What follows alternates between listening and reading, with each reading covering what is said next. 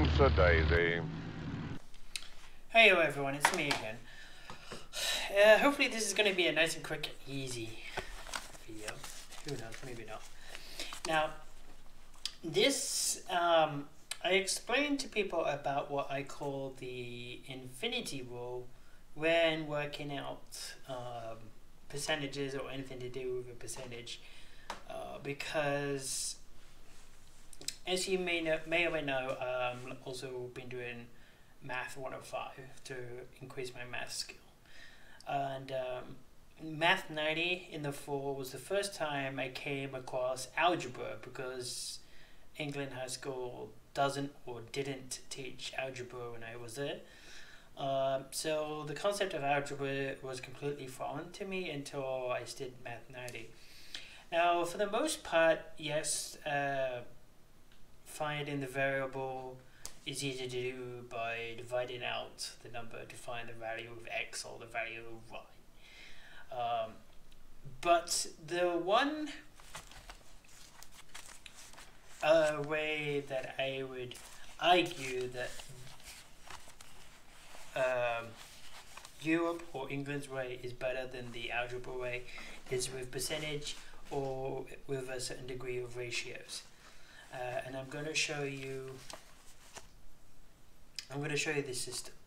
It's called the infinity rule because of the pattern that you do, because it looks like the infinity symbol, and also because no matter which way you go, you're always going to get the fourth. It's always going to equal out to the fourth digit.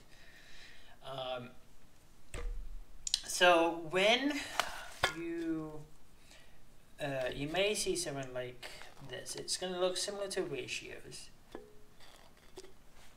And they put like the percentage is P here, and the number will put X, and T is the total amount of something, and this is the maximum percentage. So we'll say, so T equals total number,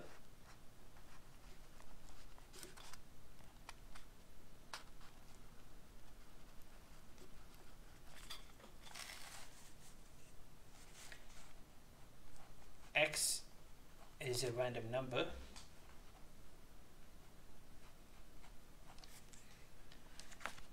P is the percentage,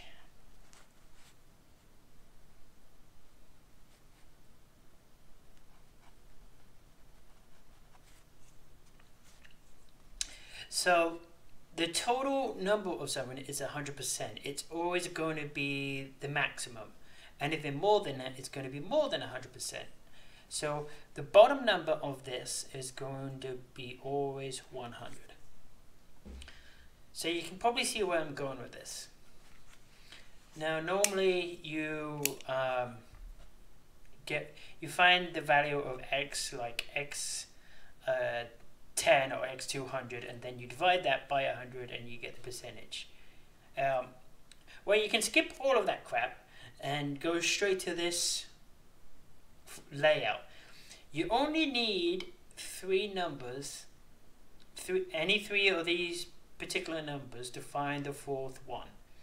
And no matter what, you're always going to have one number given to you, which is 100. So we got the total number of questions in an exam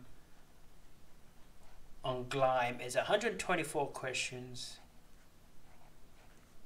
and we need 80%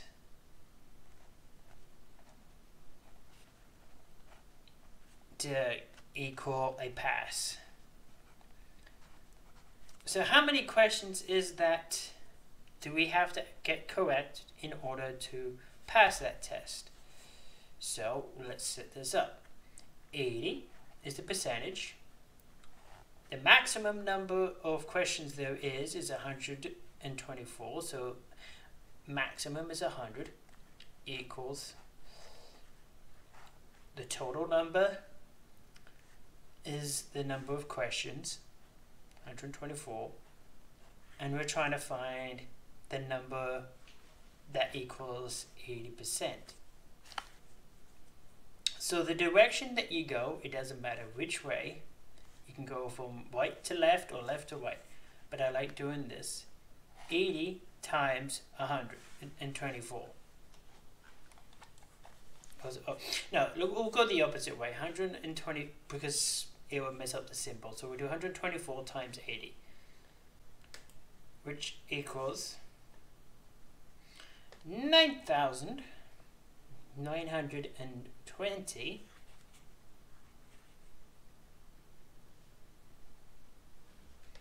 That looks crazy, right?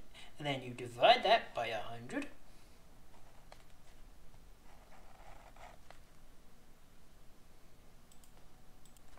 And that gives you 99.2.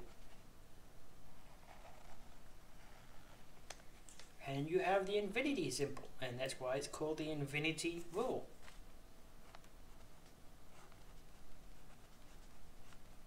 Because no matter which way you go, where you start from, how you go, it's always going to equal the opposite, the last number. So to confirm this, we can do 99.2 times 100. What do you think it's going to equal out to? Well, we just did it the opposite way, so it's going to be 9,920. Divide that by 80. Gives you 124. So that tells me I'm going to need probably 99 questions correctly, or I could, to be safe side, because it's 0.2, I would go for 100 questions correctly. Then I know I passed.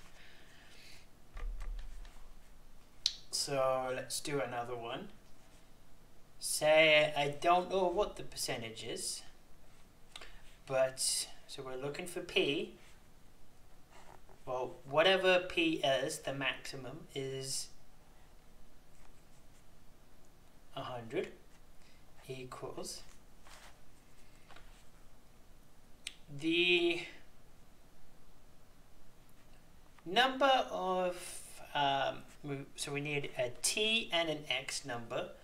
So we'll put, just to show you what happens even if you go over 100%. So we'll say 200 for this, and the random number is 202. So how do we find P? Well, we can't do P times 200 or 200 times P. So you probably could, and then do the algebra way. It'd be 200P. And then you would divide it out by either one. But nah. So we can do, we'll go this way just to make it simple. 100 times 202. You just add 2 zeros. 2, 0, 2, 0, 0. And I'm going to double check that just to make sure.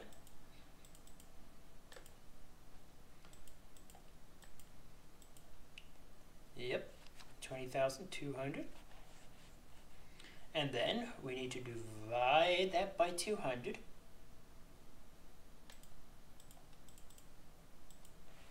Gives us 101%.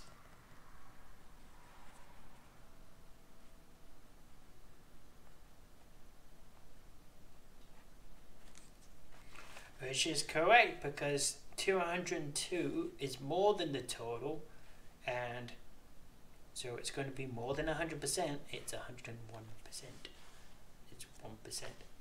So can we check this?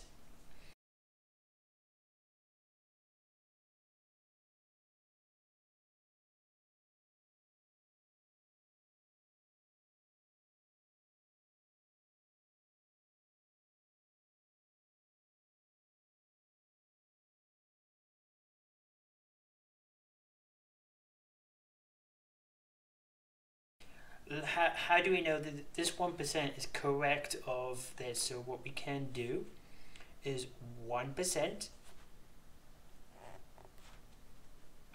100 equals 200 is the maximum of 200. So we can do either 1 times 200 or 200 times 1. Because we're doing the pattern, we'll do it this way. 200 times 1 equals 200.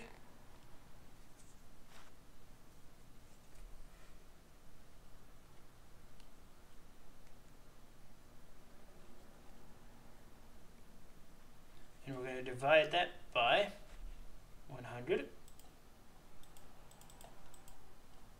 Gives us 2. So 1% of 200 is 2. So with 202, we have 101%. So by doing this, we can pretty much confirm that this is also correct. Now, but it doesn't matter which way we go, we'll find the other. So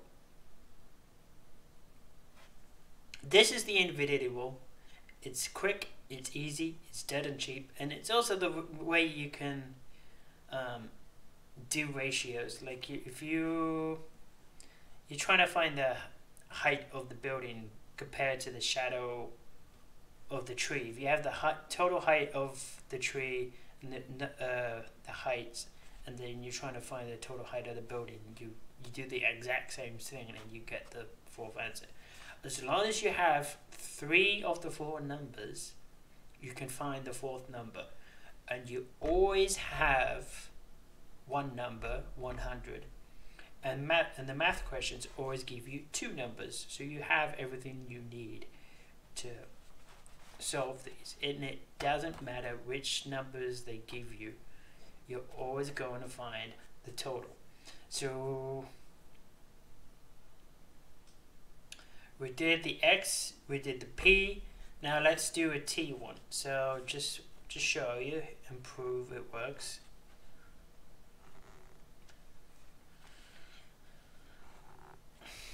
So we need 3 numbers.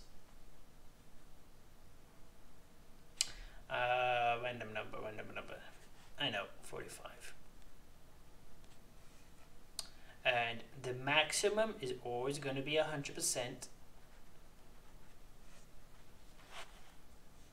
So what percentage do we want to look for?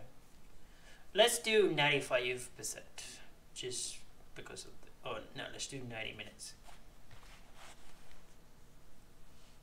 90%. So we have a percentage of 90% and a number of 45. What does that make the total? What is 90%? What is, if 45 is 90%, what is the total number? So we can't do 90 times t, or t times 90. You could if you want to do algebra, but algebra is stupid. So once again, we can do 45. It doesn't matter which way you go. 100 times 45 or 45 times 100 is the same thing. And it's 4,500.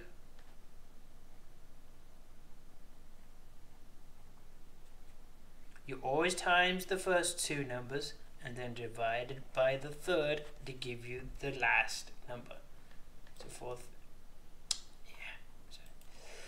4,500 divided by 90 gives you 50.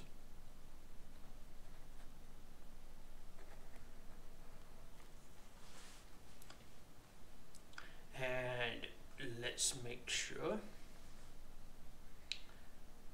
we can do 50 times 90. Oh.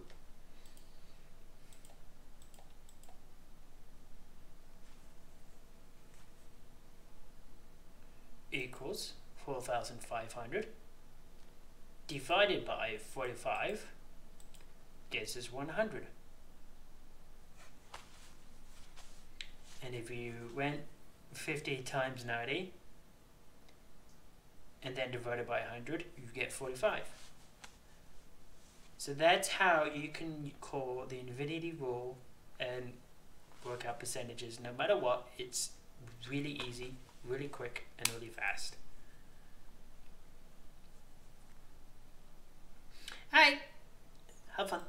You can teach monkeys to fly better than that.